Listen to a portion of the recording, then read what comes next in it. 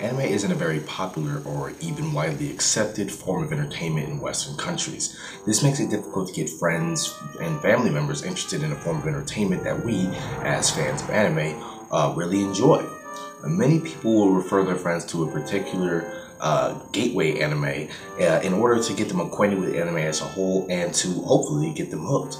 The best way to get other people into anime, in my opinion, is by recommending them anime based on what they already enjoy watching, as opposed to just listing off some popular shows. A good way to do this is to base your recommendations based on the types of movies and TV shows that they like to watch. This will be a list of my recommended gateway anime for several different movie and TV genres. Before I get into the list, there are a few disclaimers. Firstly, I believe that for most people, it will be easier for them to get into the series and anime as a whole if they can hear the series in their own language. So, every anime on this list is available dubbed and subbed. Second, and lastly, genres that are extremely similar or used almost interchangeably, specifically action and adventure and romance and drama, will be combined into one category.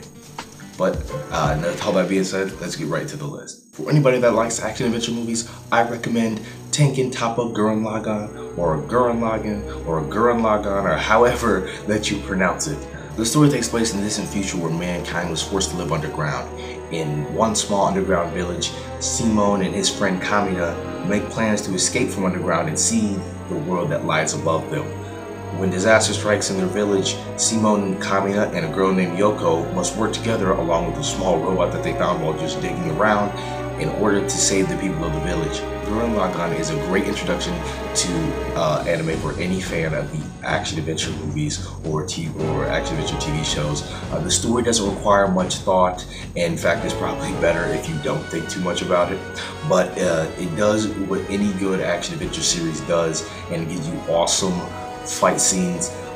This series boasts great animation, likable characters, and awesome fight scenes, and it'll be perfect for anyone just looking to have a fun time and not pay too much attention to the story. For any fan of the comedy genre, I recommend School Rumble. School Rumble's story is about the age-old tale of unrequited love, approached from a mostly comedic perspective.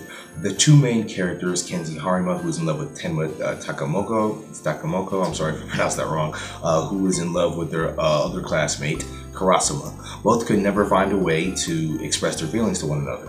Their efforts often result in horrible misunderstandings or just bitter failures. It's really hard to recommend a comedy series to other people because what is considered funny varies from person to person. But if I had to recommend one series to fans of comedy movies and TV shows, I would choose School Rumble. The reason I choose this series in particular is because it is very easily accessible to a large number of people. It is a slapstick style of comedy, which is a very common and well accepted form of comedy, and it also doesn't require you to have any real knowledge of Japan or anime at all for that matter to understand it. While there is romance in this series, and that might keep some people from watching it, School Rumble is a series that I would recommend to anyone who is into comedy TV or movies, romantic or otherwise. For any fan of the horror genre, I recommend Shiki. Strange things have been happening in the small village of Thisvthattv. A strange illness has been spreading and slowly killing off the villagers. The village's head doctor tries his best to save the sick patients, but he's unsuccessful. What's going on in this secluded village? And can it be stopped? What will happen to the villagers when they discover the truth? I've never really been a big fan of the horror genre, but as soon as I had finished watching Shiki, it had become one of my favorite anime. Some people will see it, the show about vampires, and will automatically associate it with every new cliche or stereotype created by the recent vampire shows and movies, but they couldn't be further from the truth. In my opinion, Shiki is horror and vampires done right. I would highly recommend this series to anyone who's a fan of the horror genre. For anybody that's a fan of romance and drama, I recommend Toradora. The story revolves around the series' two main characters, Ryuji, who is in love with Taiga's best friend Minori, and Taiga, who is in love with Ryuji's best friend Yakuzu. After discovering each other's feelings, they decide to work together in order to win the hearts of those that they love. The story shows us the everyday lives of the characters in their pursuit of that love.